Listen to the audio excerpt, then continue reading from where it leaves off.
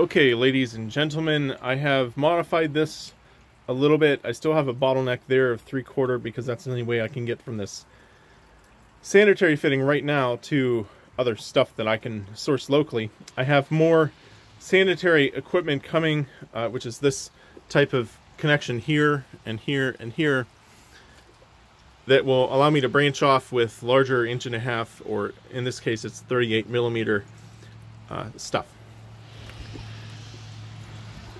So I can close these off individually. These are two different size jets. This one is 11 gallons per minute. This one is 7 gallons per minute, or 10 and 7. I don't actually remember. So around 17 or 18 gallons per minute with both of these open. And I can pressurize the system with those shut. There we go. And so we're at full pressure now. And I'm going to open both of these up. I have the charge controller off inside, so this should be open circuit voltage, free spinning. So let's turn them on. I'm going to start with, we'll start with a small one first. And we can see it in there. And this is actually a 3D printed nozzle that I made. And it looks to be pretty good. But there's a little bit of stiction in the turbine, so just needs a little bit of a nudge and then it starts spinning up. So that smaller nozzle at about 7 gallons per minute is not enough to really get it up to full operating RPM. So here we add the big nozzle. Oh, I'm shutting off the wrong one. Here we add the big nozzle.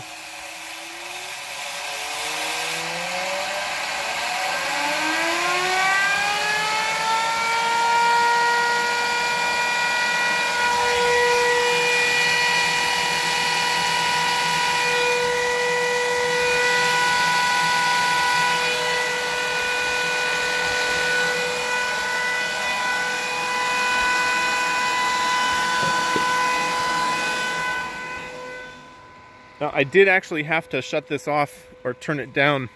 You saw when I shut this off at the very beginning of the video, I had it turned down so that it wasn't so loud. I could actually hear it from the bed, and it was enough to be a little bit irritating. But it only makes that high-pitched noise. Maybe you can hear it now. It only makes that high-pitched noise when it's unloaded. So here I'm walking back into the garage where I have some equipment set up. A little bit different from last video. A lot different, you might notice.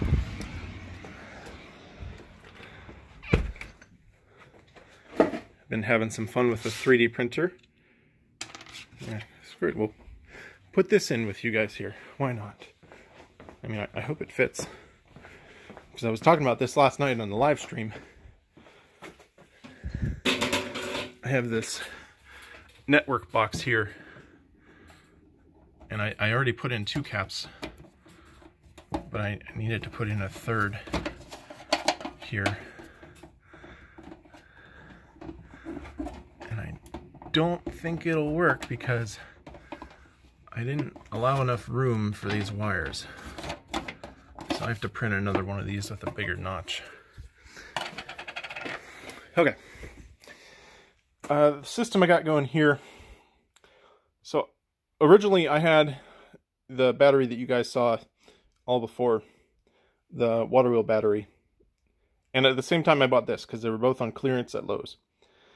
But I only ever filled up that one. So I filled up this one last night, or 2 days ago, I don't remember actually. And I let them float and balance, resting, and then I connected them in parallel. And now they're connected up to the charge controller that I got.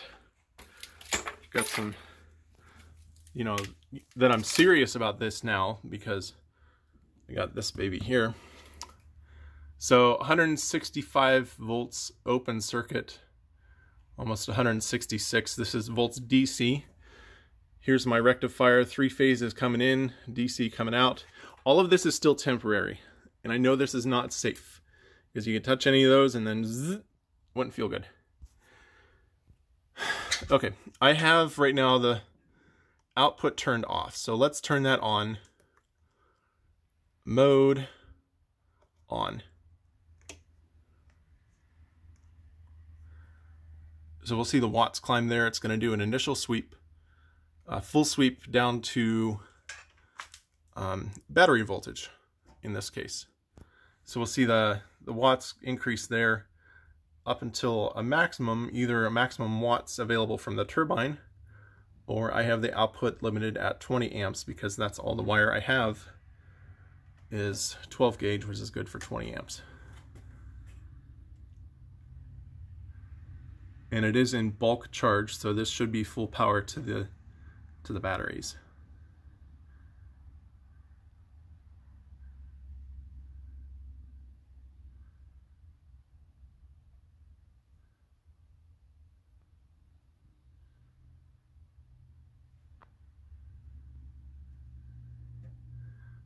Should get maximum here around 165, or no, 65 volts. So we'll still be increasing up to about 65 volts there.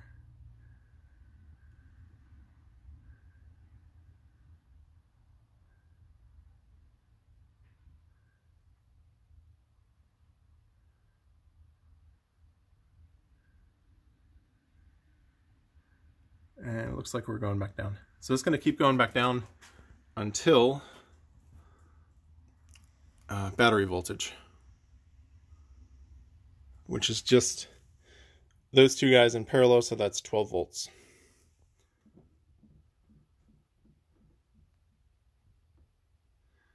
And then it's going to sweep back up to the optimum voltage that it saw.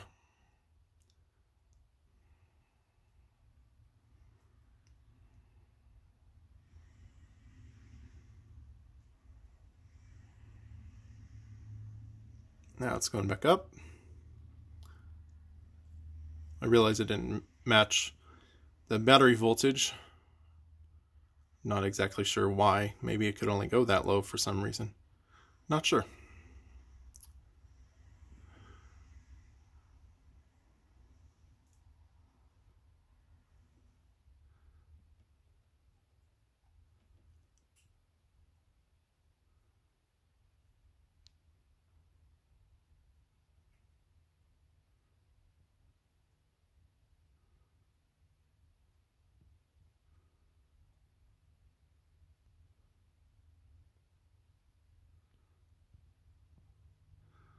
So it looks like it found an optimum there.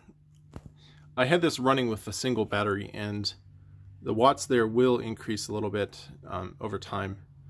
Also, the turbine has to heat up and let the bearings warm up and stuff. So that watt reading there will increase. We did see over 200 watts momentarily. I'm not sure why it's not at 200 watts now. We see our amps coming in as below the maximum from my wires. So that's not a limiting factor. I'm not sure what is exactly. Okay, so that's the end of this video. Hopefully the next video I have out will be a more formal video of the entire system and turning on the turbine, which will kind of be mostly this video.